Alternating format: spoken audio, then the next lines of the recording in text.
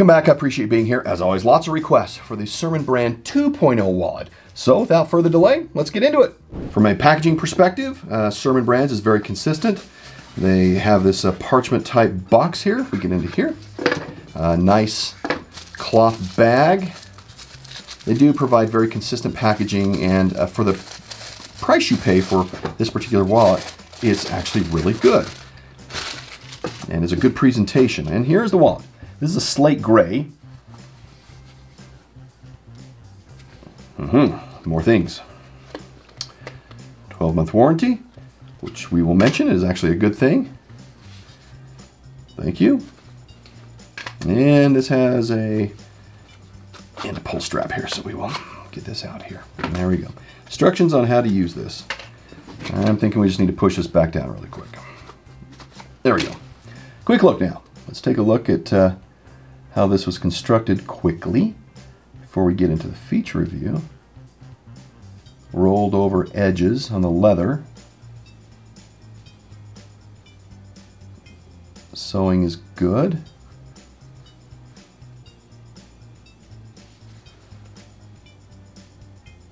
Slight reinforcement, probably not as much as I would prefer, but that's all right. Plastic, don't like that.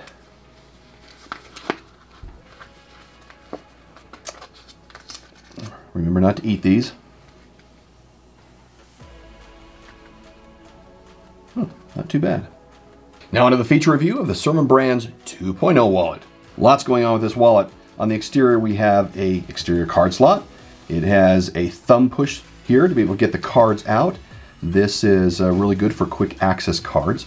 And from what I'm told, and we'll talk about this, Tap Pay should work with this, even though it has RFID in it.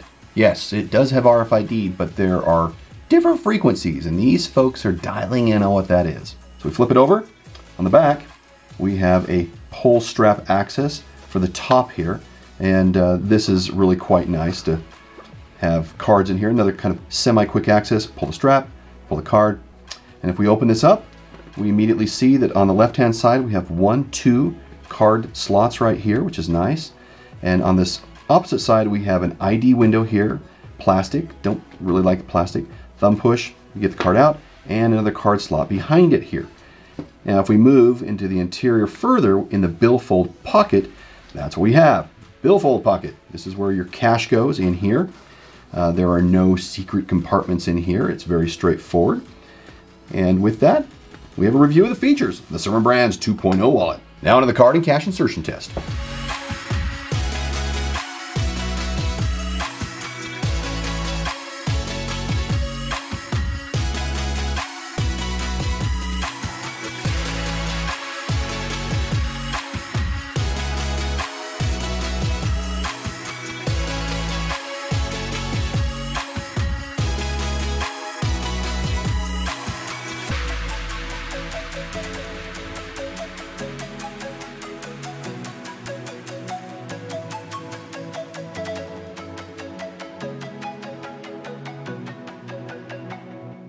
You saw I got 7 cards in there and 5 slips of cash. They say it can hold up to 9 cards plus 10 notes. Well, reasonable is probably 4, 8. It's probably pushing it. It starts to get thick. I mean, it just has a lot of pockets in it.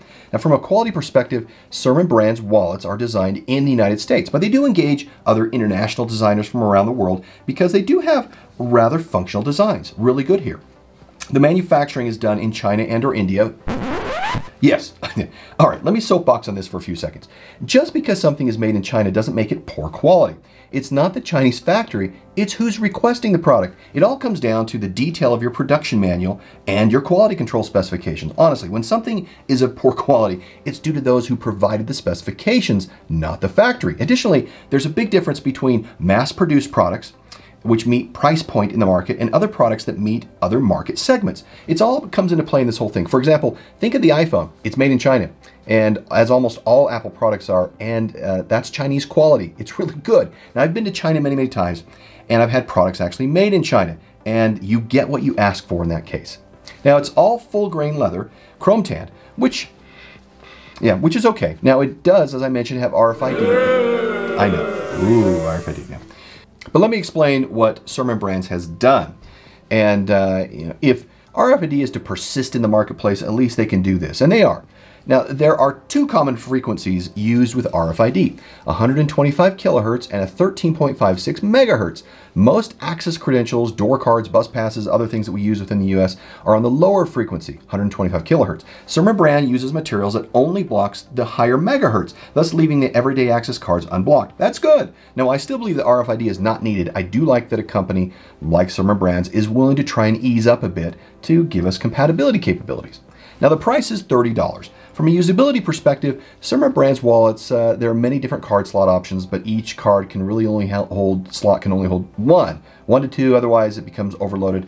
As we can see here, I mean, we've got no cash in here right now, and we have 7 cards, and if we were to put cash back in this, it begins, we saw in the measurements, that it was already, almost 3/4 of an inch.